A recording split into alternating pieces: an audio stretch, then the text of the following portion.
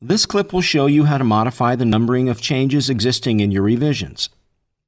With the introduction of the Revision Management feature, the Book Settings dialog received another new panel.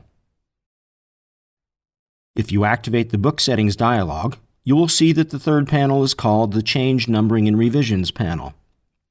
In this panel, you'll be able to modify how the ID field of change entries appear on layouts, effectively overriding them based on a rule.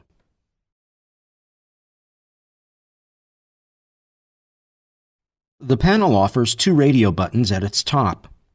The Use Change ID radio button is the default option.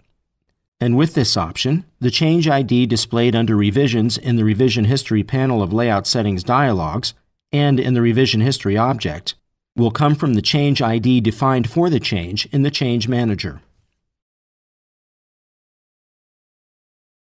When you select the Number by Revision radio button, the Change ID displayed under Revisions will be made up of three parts.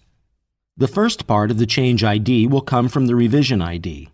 The text you define in the ID prefix field will become the second part of the Change ID, while its third part will become a field with changing values. In the ID Style field, you can set the format of this third portion. It can be set to letters or numbers in several different formats. The Preview field in the right part of the panel will give you the preview of the second and third part of the generated Change ID. If you now click the OK button and activate the Layout Settings dialog, you'll see in the Revision History panel how the Change ID of each change is modified based on the format you specified. You can also see that the Change ID that appears in the Revision History object on Layouts also displays these new values. Please note that the original Change IDs of changes were not modified in the Change Manager palette. So this setting only overrides and modifies how Change IDs are displayed in the Revision History of Layouts. Please also note that Change IDs are overridden on a per layout basis, so on each layout the numbering of Change IDs starts anew.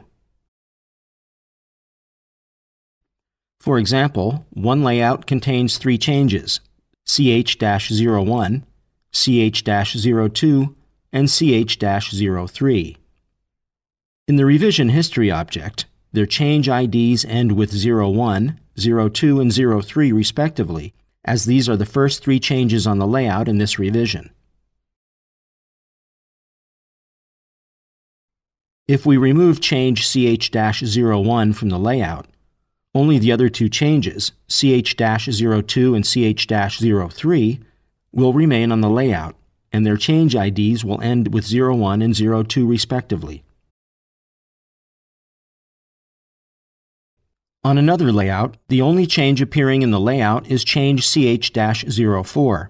Since it's the first change in the layout, its Change ID will end with 01.